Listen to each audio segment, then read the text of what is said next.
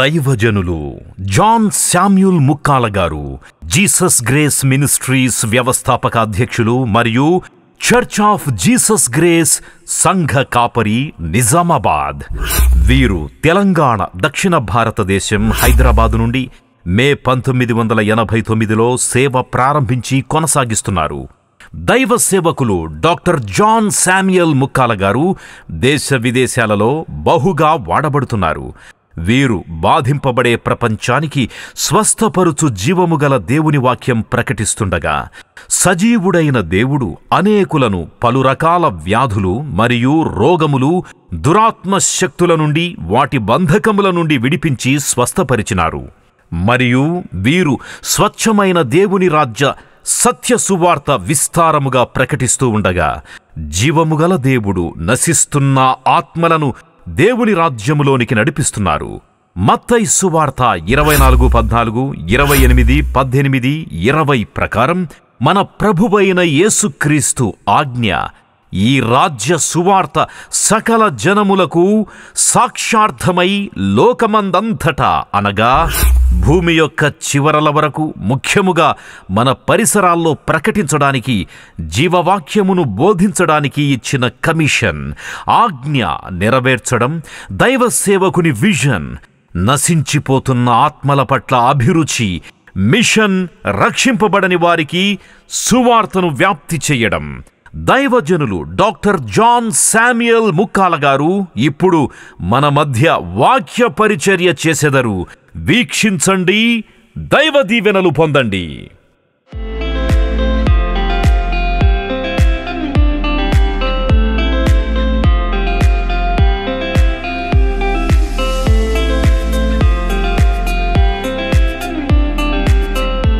Praise the lord. దేవునికి మహిమ కలుగును గాక. అందరికీ మన ప్రభువును రక్షకుడైన యేసుక్రీస్తు వారి అతి శ్రేష్టమైన నామములో నా హృదయపూర్వక వందనాలు తెలియజేస్తా ఉన్నాను. ఈ యొక్క అనుదిన యేసయ్య కృపను వీక్షిస్తున్నటువంటి ప్రతి ఒక్కరికి కూడా ప్రభువును రక్షకుడైన యేసుక్రీస్తు వారి శ్రేష్టమైన నామంలో నా హృదయపూర్వక వందనాలు. వీక్షించండి. ప్రతిరోజు సోమవారం నుండి ఆదివారం వరకు ప్రచారం అవుతూ ఉన్నటువంటి ఈ యొక్క గాస్పెల్ టీవీ ద్వారా ప్రకటించబడుతున్న వాక్యాన్ని వీక్షించండి, దైవాశీర్వాదాలు పొందండి. ఈ దినం కూడా అద్భుతమైన సమయానికి ఆహ్వానిస్తూ ఉన్నాను. దేవుని కృప మనతో ఉన్నందుకై దేవునికి స్తోత్రాలు, ఇంకా ఉండబోతున్నందుకు దేవుని స్తోత్రాలు. మనం ఈ భూమి మీద జీవించే జీవితకాలం అంతా అద్భుతమైన కృప మనతో ఉండబోతున్న దేవుని స్తోత్రాలు. ఈ క్రిస్మస్ సంబరాల్లో, సంతోషంలో, ఆనందంలో, ఈ యొక్క సంతోషకరమైనటువంటి దినాల్లో ఈ నెలంతా కూడా మనం జరుపుకోబోయేటువంటి అద్భుతమైనటువంటి ఈ యొక్క పండగ దినాల్లో, ఆరాధన దినాల్లో ప్రభు కృప మీకు, మీ కుటుంబాలకు తోడే ఉండాలని కోరుకుంటూ ఉన్నాను. ప్రార్థన చేసుకుందాం. మహాపరిశుద్ధుడా, మహోన్నతుడా, ఘనమైన తండ్రి, ఈ దినం కూడా నీ సన్నిధిని ఆహ్వానిస్తున్నాను. నీ ప్రభావాన్ని, నీ ప్రసన్నతను, నీ అగ్నిని, అభిషేకాన్ని ఆహ్వానిస్తున్నాం. దేవా, మా ఇంటి మీద, మా గృహాల మీద, మా యొక్క ప్రభా తండ్రి నాయన చేతుల కార్యాల మీద నాయన నీ అభిషేకం ఉండును గాక. ఈ యొక్క ప్రభా కార్యక్రమాన్ని వింటూ ఉన్నటువంటి, వాక్యాన్ని వింటూ ఉన్నటువంటి ప్రతి గుండె యేసు నామములో శాంతితో, సమాధానంతో నింపబడును గాక, విడుదలతో నింపబడును గాక, స్వస్థతతో నింపబడును గాక. ప్రాణ ఆత్మలు, కీళ్ళు, నర్రాలు, ఎముకలు, కండరాలు, మూలుగులు దేవుని శక్తిని పొందును గాక. Receive it right now in the name of Jesus. Healing power in Jesus name. Anointing of the Holi ghost in the name of Jesus. Fill every heart lord in Jesus name. Let every heart be filled in Jesus name. I speak the anointing of God, power of God.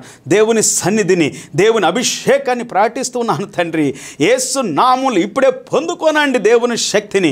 అభిషేకముతో నింపబడండి. ఇప్పుడే దహించే అగ్ని యేసు నామములో ప్రతి బిడ్డను యేసు రక్తము చేత, పవిత్రమైన ఆత్మ చేత దహించి వేయునుగాక. శుద్ధ సువర్ణంగా చేయనుగాక. పవిత్రమైనటువంటి ఆత్మగా చేయనుగాక. పరిశుద్ధమైన జీవితంగా మార్చునుగాక. ఇదేనో ప్రభు, నీ సన్నిధి మాతో ఉన్నందుకు స్తోత్రాలు తండ్రి. మాట్లాడుము, ధైర్యపరచు, బలపరచుము నాయన. విడిపించండి దేవా, ప్రతి ఒక్కరిని ఆశీర్వదించండి దేవా, యేసు నామములో. దేవా, ఈ సమయం దినం కొరకు వందనాలు చెల్లించి ప్రార్థించి స్తుతించి వేడుకుంటున్నాము తండ్రి. ఆమేన్. హల్లెలూయా. Praise the lord. దేవుని స్తోత్రం. ఈ దినం కూడా వాక్యాన్ని మనం చదువుకున్నప్పుడారా వాక్యము ద్వారానే మన జీవితాలు దీవించబడతాయి. నేటి దినం అద్భుతమైన అనేకమైనటువంటి విషయాలు నేను మీ మధ్యలో పంచుకున్నాను. యేసు క్రీస్తు వారు ఈ భూమి మీదకి ఎందుకు వచ్చారు, వచ్చి ఆయన ఏం చేశారు, ఎక్కడి నుండి వచ్చారు, ఏ విధమైనటువంటి రీతిలో ఆయన భూమి మీదకి పంపబడ్డాడు, ఎవరి ద్వారా పంపబడ్డాడు అనేటువంటి విషయాలు యేసుక్రీస్తు వారి స్వయంగా మాట్లాడుతున్నటువంటి అనేకమైనటువంటి వాక్యాల్ని మనం చదువుకున్నాం. ఈ దినం కూడా అనేకమైనటువంటి వాక్య భాగాల్లో నుండి యేసుక్రీస్తు వారు మాట్లాడిన ప్రతి మాటను క్షుణ్ణంగా మనం పరిశీలించుదాం పిల్లారా. యేసుక్రీస్తు వారు భూమి మీదకి ఎందుకు వచ్చాడు, ఆయన వచ్చి ఏం చేశాడు, ఎవరికి ఏం చేశాడు, ఎంత అద్భుతమైనటువంటి కార్యాన్ని మేళ్లను జరిగించాడు మనం వినబోతున్నాం. ఈ దినం కూడా వినటానికి సిద్ధంగా ఉన్నారా? Are you ready to listen to God and word of God? Today also God is going to speak with you, my friend. Praise the Lord. He is going to speak with your heart directly right now. Hear the word. Praise the Lord. మత్తయి సువార్తలో నుండి ఒక వాక్యాన్ని మనం చదువుకుందాం. 2వ అధ్యాయము 1వ వచనము నుండి 2వ వచనం వరకు, అలాగనే 11వ వచనాన్ని కూడా మనం చదువుకుందాం. Matthew chapter 2 verse 1 through 2 and also 11. రాజైన హేరోదు దినములయందు యూదా దేశపు బెత్లెహేములో యేసు పుట్టిన పిమ్మట, ఇదిగో తూర్పు దేశపు జ్ఞానులు యెరూషలేమునకు వచ్చి, యూదుల రాజుగా పుట్టినవాడు ఎక్కడ ఉన్నాడు, తూర్పు దిక్కున మేము ఆయన నక్షత్రము చూచి ఆయనను పూజింప వచ్చితిమి అనిరి. 11వ వచనం చదువుకుందాం. తల్లి అయిన మరియయు ఆ శిశువును చూచి సాగిలపడి ఆయనను పూజించి తమ పెట్టెలు విప్పి బంగారమును సామ్రాణిని బోళములను కానుకలుగా ఆయనకు సమర్పించిరి. బంగారాన్ని సమర్పించారు, సామ్రాన్ని సమర్పించారు, బోళమును సమర్పించారని దేవుని వాక్యం సెలవిస్తా ఉంది పిల్లారా. దీంట్లో చాలా అర్థాలు ఉన్నాయి, మనం చాలాసార్లు విన్నాం. నేను మీతో మాట్లాడబోయే సబ్జెక్ట్ ఏంటంటే యేసు క్రీస్తుని ఆరాధించారు. అలాగనే ఇంకా నేనేం మాట్లాడబోతున్నానంటే యేసు క్రీస్తు వారు ఎందుకు వచ్చారు ఈ భూమి మీదకి అనేటువంటి విషయాలు. ఆయన వచ్చి ఈ భూమి మీదకి లేకపోతే ఈ లోకములోనికి వచ్చి మనకు జరిగించిన మేళ్లను, మనకు చేసిన అద్భుతాలను, మన ఎడల చేసిన గొప్ప కార్యాలను మనం వినబోతున్నాం పిల్లరా. బైబిల్ గ్రంథం సెలవిస్తూ ఉంది, జ్ఞానుల గురించి మ్యాగీ అనేటువంటి ఒక మాట కూడా గ్రీకు భాష కానీ, హెబ్రీ పదాలు కానీ, లేకపోతే లాటిన్ పదాలు కానీ, వీటిల్లో నుండి కొన్ని లోతైనటువంటి విషయాల్ని చాలామంది మనతో పంచుకొని ఉంటారు ఆల్రెడీ ఇంతకు ముందే. అయితే నేను చెప్పాలనుకుంటున్నటువంటి ఏంటంటే పిల్లారా, బైబిల్ గ్రంథ ప్రకారంగా మన వాక్యం అని సెలవిస్తూ ఉందంటే యేసు క్రీస్తును ఆరాధించడానికి జ్ఞానులు వచ్చారు. వాళ్ళు నక్షత్ర శాస్త్రాలను ఎరిగినటువంటి వారు, లేకపోతే వాళ్ళు అద్భుతమైనటువంటి పేరు ప్రఖ్యాతులు గాంచినటువంటి వారు, ఒక సైంటిస్టులాగా ఆ దినాల్లో. దేవుని వాక్యం ఏమని సెలవిస్తూ ఉందంటే ఎంతమంది వచ్చారు, ఎక్కడి నుండి వచ్చారు, మనకి బైబిల్లో స్పష్టంగా కొన్ని విషయాలు మాత్రం రాయబడి ఉన్నాయి. తూర్పు దేశపు జ్ఞానులు అనంద పిల్లారా, వారి పేర్లు కానీ వారి యొక్క విషయాలు కానీ, తూర్పు దేశం నుండి ఏ ప్రాంతం నుండి వచ్చారు అనేటువంటిది కానీ రాయబడలేదు. కానీ చరిత్రలో అనేకమైనటువంటి విషయాల్ని చాలామంది చెవట మీరు వినే ఉంటారు. అయితే నేను ఆత్మ సంబంధంగా కొన్ని విషయాలు మన జీవితానికి ఉపయోగపడేటువంటివి పంచుకోవటానికి ఆశపడుతూ ఉన్నాను. యేసు క్రీస్తుని వారు ఆరాధించారు పిల్లారా. యేసు క్రీస్తు జన్మించినప్పుడే ఆరాధించబడ్డారు. నేటి దినము నాడు ఆయన జన్మించినప్పుడు గొల్లల దగ్గరికి పరలోకముల నుండి దేవదూతలు వచ్చి యేసు ప్రభువుని గూర్చినటువంటి మాటలు చెప్పినట్లుగా మనం విన్నాం. లూకా సువార్త 1వ అధ్యాయంలో అద్భుతమైనటువంటి విషయాలు, అలాగనే 2వ అధ్యాయంలో అద్భుతమైనటువంటి విషయాలు ప్రకటన చేయబడినాయి. దేవునికి స్తోత్రాలు.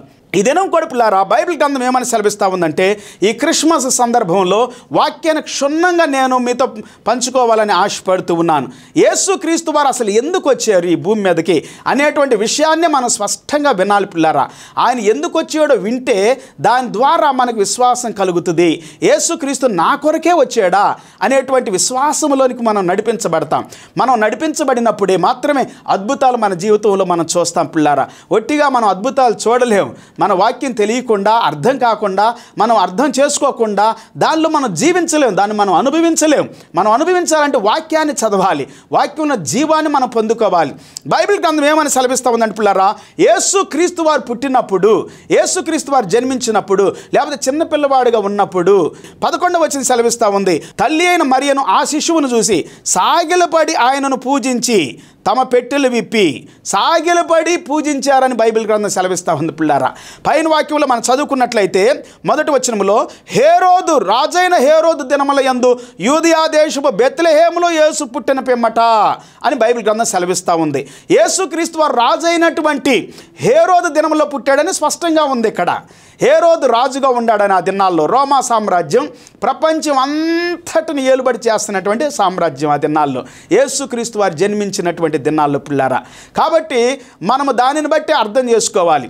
యేసుక్రీస్తు వారు యూదయాలో పుట్టాడని, అంటే బెత్లెహేము, యూదయా దేశములో బెత్లెహేములో పుట్టాడని చెప్పి దేవుని వాక్యం స్పష్టంగా చెబుతా ఉంది.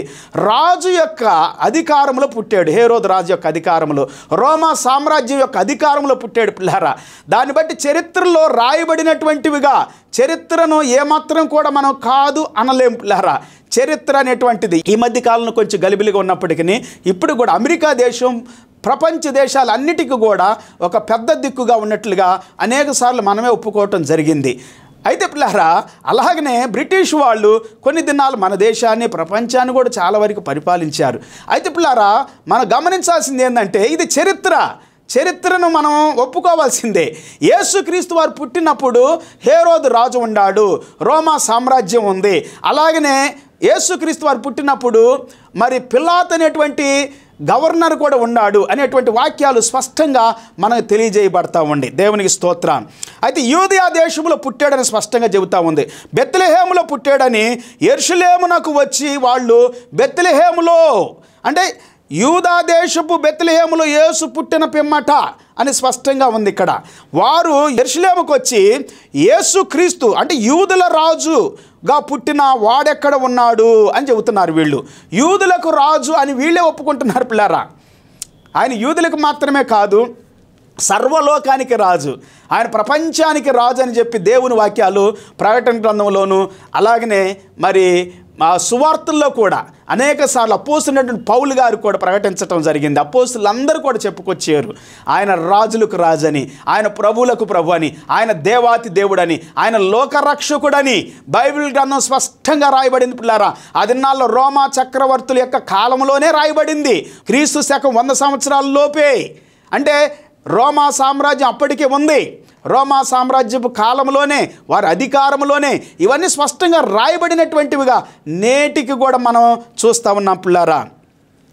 యూదుల రాజుగా పుట్టినవాడు ఎక్కడ ఉన్నాడు? తూర్పు దిక్కున మేము ఆయన నక్షత్రం చూసి ఆయనను పూజింపవచ్చి తూర్పు దిక్కున నక్షత్రాన్ని చూసాము అని వీళ్ళు చెబుతున్నట్లుగా మనం బైబిల్ గ్రంథంలో చూస్తున్నాం పిల్లారా. తూర్పు దిక్కున నక్షత్రం, ప్రైజ్ ద లార్డ్, హల్లెలూయా. వీటిని గురించి బాగా వివరించాలంటే చాలా సమయం పడుతుంది. అయితే అద్భుతమైనటువంటి రీతిలో కొన్ని విషయాల్ని, యేసుక్రీస్తు వారు ఎందుకు ఈ భూమి మీదకి వచ్చాడు అనేటువంటి విషయాల్ని నేను మీతో చెప్పబోతాను. మొట్టమొదటిసారిగా నిన్నటి దినం కొన్ని విషయాలు నేను పంచుకోవటం జరిగింది. యేసుక్రీస్తు వారు ఈ భూమి మీదకి ఎందుకు వచ్చాడు అనేటువంటి విషయాలు. ఈ దినం కూడా కొన్ని విషయాల్ని నేను మీతో పంచుకుంటాను. బైబిల్ గ్రంథంలో నుండి చాలా చక్కని అద్భుతమైనటువంటి విషయాలు మనకు కనబడతా ఉన్నాయి పిల్లారా. ఇంకా కొన్ని వాక్యాలని మనం ఈ దినం చదువుకోవాలి. చూడండి, మత్తయి సువార్త 4వ అధ్యాయము 6 నుండి 8 వరకు యేసుక్రీస్తు వారు ఈ భూమి మీద ఉన్నప్పుడు చెప్పిన మాట ఏంటంటే, నీవు నీ దేవుడైన యెహోవాను మాత్రమే ఆరాధించాలి. You shall worship the lord your God and him only shall you serve. నువ్వు నీ దేవుడైన యెహోవాను మాత్రమే నువ్వు సాగిలపడి మ్రొక్కి ఆరాధించాలి, ఆయన మాత్రమే సేవించాలి అని ఇక్కడ వాక్యము మనం సెలవిస్తూ ఉంది పిల్లలు. కంటిన్యూగా మనం చదువుకుంటే చాలామంది చాలా రీతిలుగా ఆరాధనలు చేస్తూ ఉన్నారు, మ్రొక్కుతూ ఉన్నారు, సాగిలు పడుతున్నారు. కానీ యేసు ప్రభు చెప్పినటువంటి మాట ఏంటంటే, దేవుణ్ణి మాత్రమే ఆరాధించాలి, దైవాన్ని మాత్రమే ఆరాధించాలి. ఆయన పరిశుద్ధుడు, ఆయన నీతిమంతుడు, ఆయన సర్వశక్తిమంతుడు, ఆయన చాలా కనికరము, అద్భుతమైనటువంటి రీతిలో గొప్ప కార్యాలు ఆయన కనికరముతో చేశాడని నేను ప్రకటించడం జరిగింది గత కాలాల్లో. పిల్లలు, దేవుని వాక్యం ఏమని సెలవిస్తా ఉందంటే, ఈ వాక్యంలో ఆయన మాత్రమే సేవించాలి. You shall worship the lord your God. నువ్వు తప్పక ఆయన మాత్రమే సేవించాలి అనేటువంటి దేవుని వాక్యం మనకి కనబడతా ఉంది పిల్లారా. యేసుక్రీస్తు వారు చెప్పిన మాట, దేవుణ్ణే సేవించండి, మనుషులను సేవించకూడదు, దురాత్మలు చీకటి శక్తులను సేవించకూడదు, ఇంకా వస్తువులు సేవించకూడదు, వస్తువులను ఆరాధించకూడదు. మరి కొంతమంది వస్తువుల్ని, జంతువుల్ని, పక్షుల్ని, పురుగుల్ని ఆరాధిస్తారని చెప్పి రోమాపత్రిక 1వ అధ్యాయం 15 వచ్చిన దగ్గర మనం చదువుకుంటే ప్రకృతిని ఆరాధిస్తారు. మరి లోక సంబంధమైనటువంటి వ్యక్తుల్ని, అధికారులను ఆరాధిస్తారు కొంతమంది. యేసుక్రీస్తు వారు ఏం చెప్పారంటే, ధనానికి దేవునికి దాసులై ఉండలేరు. అంటే you cannot worship, you cannot serve money and God. So దేవుణ్ణి సర్వ్ అంటే సేవించటం. కొంతమంది ధనాశ సమస్త కీళ్లకు మూలం. కాబట్టి ధనాన్ని ఆశపడొద్దు పిల్లరా. ధనం మీద కనుక మీరు మక్కువ పెట్టుకుంటే, ఆశ పెట్టుకుంటే అది మిమ్మల్ని పాడు చేయదు. ధనం అవసరమే మనకి, కానీ ధనం కూడా మనకెంత అవసరమో అంతే మనము దాన్ని స్వీకరించాలి, దాన్ని సంపాదించుకోవాలి, దాన్ని దాచిపెట్టుకోవాలి. ధనాన్ని నా జీవితంలో 36 సంవత్సరాలు నేను యేసు ప్రభుని వెంబడిస్తూ ఉన్నాను. ప్రభువు నాతో చెప్పింది ఏంటంటే, పైసా నీ చేతిలో ఉంచుకోవద్దు, నీ బ్యాంకులో ఉంచుకోవద్దు. ధనం అంతా మంచి కోసము, సువార్త కోసం, దేవుని వాక్యం కోసం నువ్వు ఖర్చు చేయాలి. దేవుని సువార్త ప్రకటించడానికే ఖర్చు చేయాలని చెప్పాడు దేవుడు నాతో. ఆ దినము నుండి నేటి వరకు, 86 నుండి నేటి వరకు ప్రతి పైసా దేవుని సేవ కోసం వాడతాను. ఏ పైసా కూడా వ్యర్థమైన దాని కొరకు నేను ఇంతవరకు వాడలేదు, వాడను కూడా. Praise the lord. సో అది మనకు ఆశీర్వాదకరంగా మార్చబడాలి. పేదలకి, అనాథులకి, విధవరాండ్రులకి, ఇంకా అనేకమైన రీతుల్లో ఈ పండుగ సందర్భాల్లో కూడా మరి దిక్కులేని వారు, హోమ్లెస్, హెల్ప్లెస్, ఆర్ఫన్స్, విడోస్, అనేక మంది, so many people are in struggles, in poor condition, and in lack of clothes and food. You must distribute them, you must give them in this season. Hallelujah. ఈ యొక్క సందర్భాన్ని బట్టి, ఈ Christmas సందర్భంలో యేసు క్రీస్తు వారు ఒక గిఫ్ట్గా, ఒక వరంగా దేవుని సన్నిధిలో నుండి మనకు ఇవ్వబడ్డాడు. కాబట్టి యేసు క్రీస్తు ప్రేమను పంచాలి, ఆయన దయను, ఆయన కనికిరాన్ని, ఆయన జాలిని మనం పంచాలి పిల్లారా. అది నిజమైన పండగ, అది నిజంగా దేవుణ్ణి ఆరాధించటం. మంచిని మనము ఎప్పుడైతే చేస్తామో, శ్రేష్టమైన చేస్తామో, మేలైన దాన్ని చేస్తామో, దిక్కులేని వాళ్ళని ఆదరిస్తూ ఉంటామో, మీరు చేయగలిగిన దాంట్లోనే, ఇవ్వగలిగిన దాంట్లోనే, మీరు ఇవ్వగలిగిన ప్రతి సంవత్సరం కూడా నేను ఏదో ప్రతి నెల, సంవత్సరంలో అంటే క్రిస్మస్ సందర్భంలోనూ ఇంకా ప్రతి నెలలో కూడా ఏదో ఒక మంచి కార్యం చేయటానికి, దేవుణ్ణి సేవించటానికి, ఆరాధించటానికి దేవుడు కృపణిస్తున్నందుకు దేవునికి మహిమ చెల్లిస్తున్నాను. బైబిల్ గ్రంథంలో సెలవిస్తూ ఉంది, దేవుణ్ణి మాత్రమే మనం సేవించాలి. యేసు ప్రభుని సేవించారు, యేసు ప్రభుని ఆరాధించారు, యేసు ప్రభు మొక్కేరు పిల్లరా. నాటి నుండి నేటి వరకు యేసు ప్రభువుని ఆరాధిస్తూనే ఉన్నారు ప్రజలు. బైబిల్ గ్రంథం ఇంకొక వాక్యం మనకేమైనా సెలవిస్తుందంటే, చాలా అద్భుతమైనటువంటి మాట.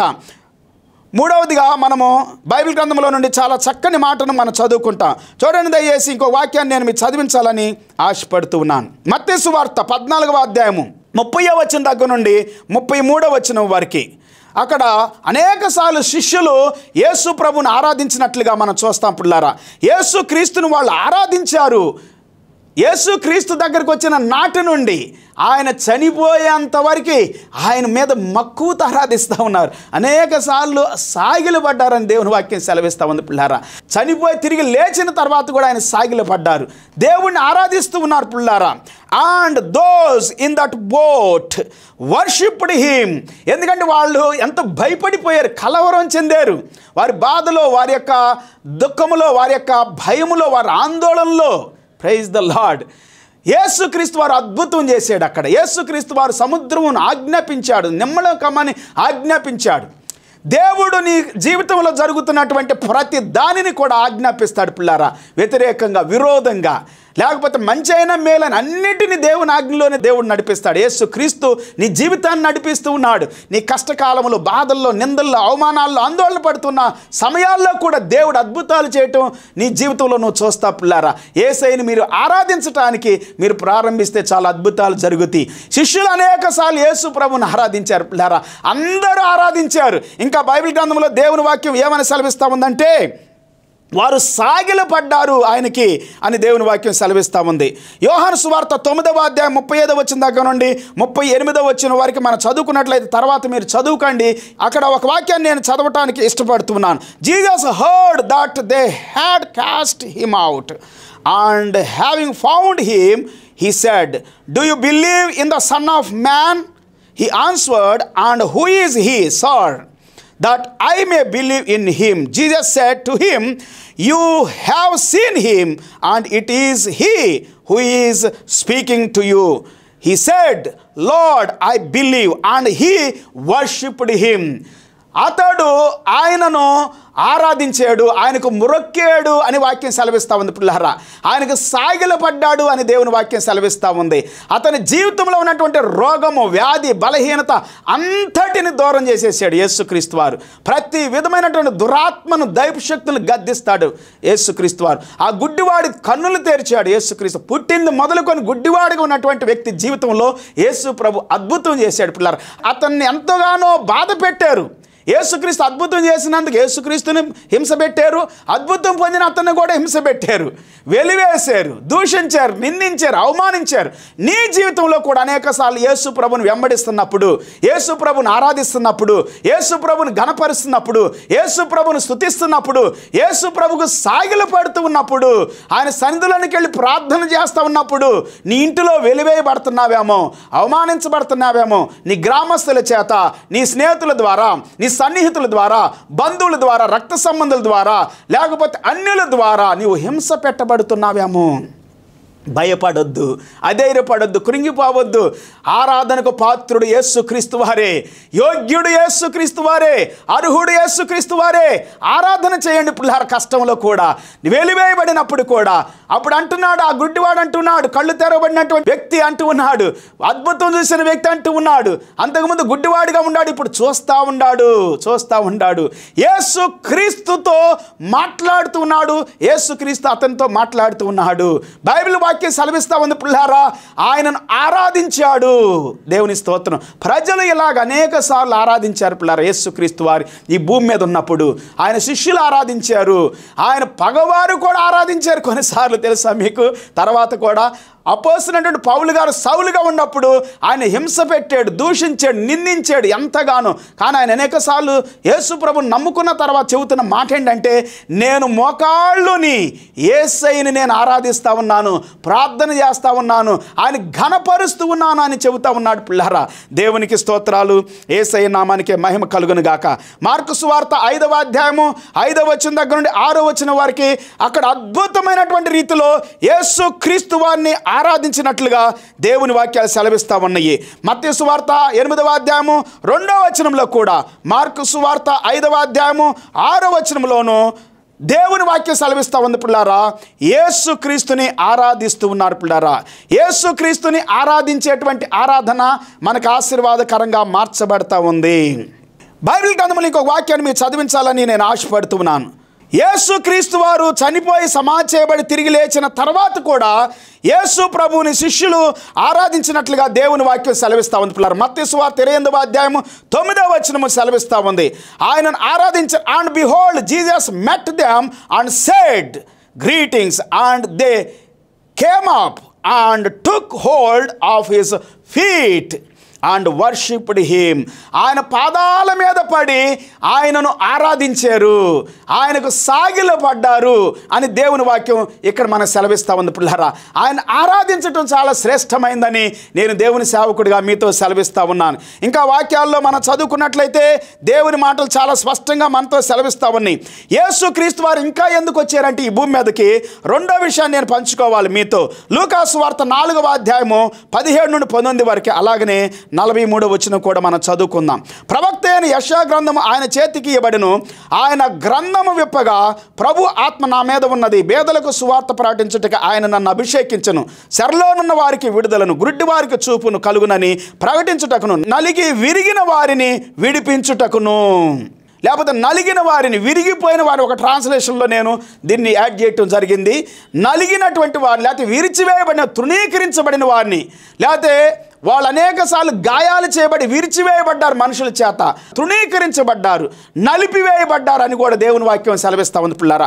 అలాంటి వారిని అందరిని కూడా యేసుక్రీస్తు వారు విడిపించుటకు, ప్రభు హితవత్సరము ప్రకటించుటకును ఆయన నన్ను పంపి ఉన్నాడని వ్రాయబడిన చోటు ఆయనకు దొరికెను. ఆయన, నేను ఇతర పట్టణములలోనూ దేవుని సువార్తను ప్రకటించవాలని ఇందు నిమిత్తమే నేను పంపబడితేనని వారితో చెప్పాను. యేసుక్రీస్తు వారి లోకంలోనికి ఎందుకు పంపబడ్డాడు? నేను ఇంతకుముందు చెప్పాను మీతో, యేసుక్రీస్తు వారు తండ్రి ద్వారా పంపబడ్డాడు. పరలోకములో నుండి ఆయన భూమి మీదకి వచ్చాడు, పైనుండి ఈ భూమి మీదకి వచ్చాడు. నేను పైనున్నటువంటి వాడను, నేను పరలోక సంబంధిని అని అంటూ ఉన్నాడు పిల్లరా. యేసుక్రీస్తు వారు ఆయన పరలోకములో నుండి భూమి మీదకి వచ్చి, భూమి మీద నుండి ఆయన సమాధి చేయబడ్డాడు. సమాధిలో నుండి ఆయన తిరిగి మళ్ళా పరలోకానికి వెళ్ళాడు పిల్లారా. యేసుక్రీస్తు వారు ఈ భూమి మీద ఉన్నప్పుడు సువార్త ప్రకటించాడు. సువార్త చెప్పడానికి, చెడు వార్తలు చెప్పడానికి కాదు, దుర్వార్తలు చెప్పడానికి కాదు, హీనమైన నీచమైనటువంటి రీతిలో గాయాలు చేయటానికి, బాధ పెట్టడానికి, అవమానకరమైనగా దూషించడానికి నేను రాలేదు. నేను శుభవార్తను, మంచి వార్త, యేసయ్య వార్త, మంచి వార్త పిల్లారా. ఆయన దగ్గరికి వచ్చిన ప్రతి ఒక్కళ్ళు మంచి వార్తను వింటారు.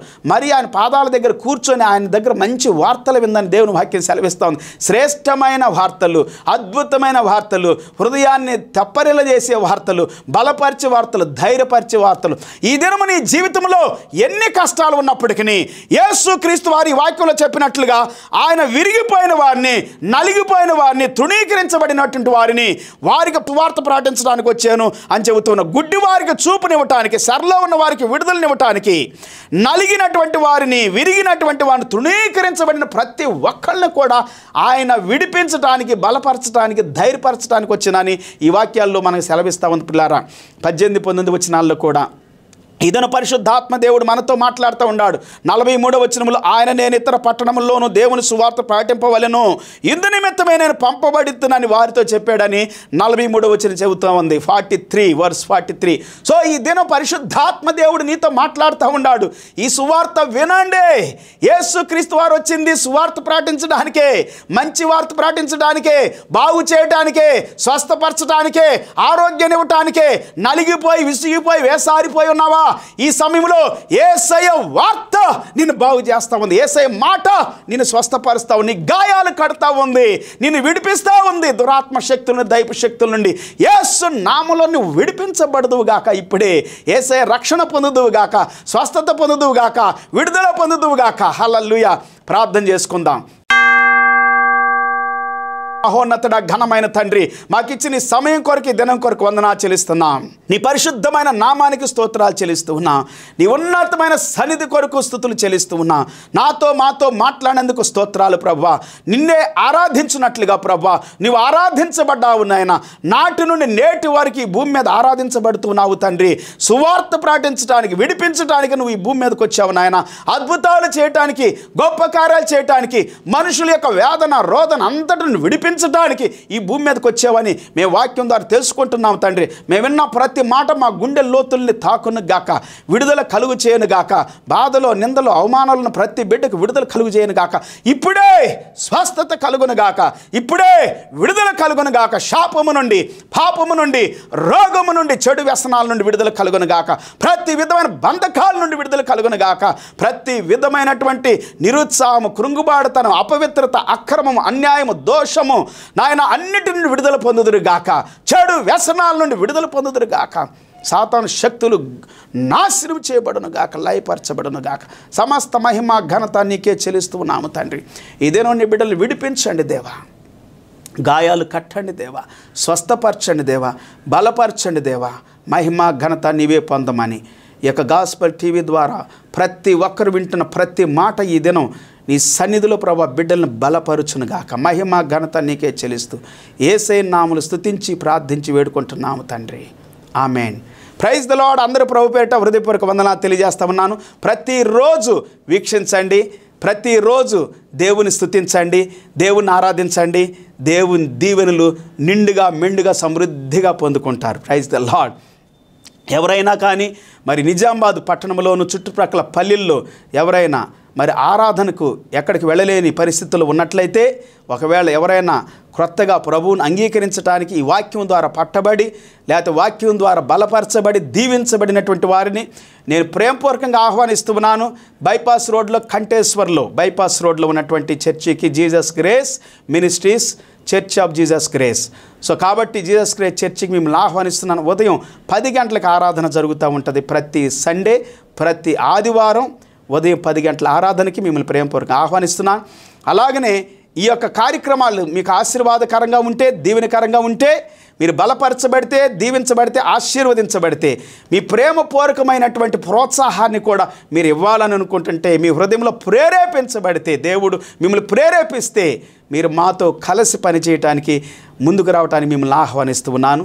రండి, మనమందరం కలిసి దేవుని రాజ్యాన్ని ప్రకటిద్దాం, దేవుని యొక్క పరిచర్య విస్తరింపచేద్దాం, దేవుని సువార్త విస్తరింపచేద్దాం. Praise the lord. అలాంటి వారు మాతో మాట్లాడటానికి స్క్రీన్ పైన డిస్ప్లే చేయబడుతున్నటువంటి ఫోన్కి ఫోన్ చేయాల్సిందిగా. ప్రతి రోగము, వ్యాధి, బలహీనత ఏదైనా కానీ వాటి కొరకు కూడా మీరు మాకు ఫోన్ చేయాలని సంశయించవద్దు. ఫోన్ చేయటానికి, ఫోన్ చేయాలని అనిపించగానే ఫోన్ చేయండి. God bless you all. దేవుడు మిమ్మల్ని, మీ కుటుంబ సమృద్ధితో, కృపతో ఆశీర్వదించి దీవించునుగాక. Have a good day. Praise the lord.